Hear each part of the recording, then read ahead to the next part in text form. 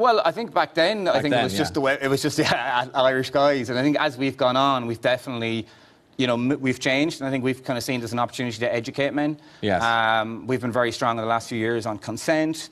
And I think we've been, ultimately we do fitness, fun, fashion, news, whatever else. But ultimately there's a serious moment that all men go through in life on various different things, from testicular cancer to mental health, and in areas like consent. I mean, we all see what's going on in the world. I think young men need to be educated in that. And we've been held up in high regard in that, in terms of a lot of left-leaning feminist voices, and said those guys at JOE are doing a really good job in educating men. So that's how we've evolved. Yes. So it wasn't one of those bragging testosterone lad mag kind of things you expect to see in the UK? No, I mean, being a West of Ireland background, I don't think I would have been allowed back into the house, with a Catholic mum at home. She just, that wouldn't have worked with me, no, definitely not. And her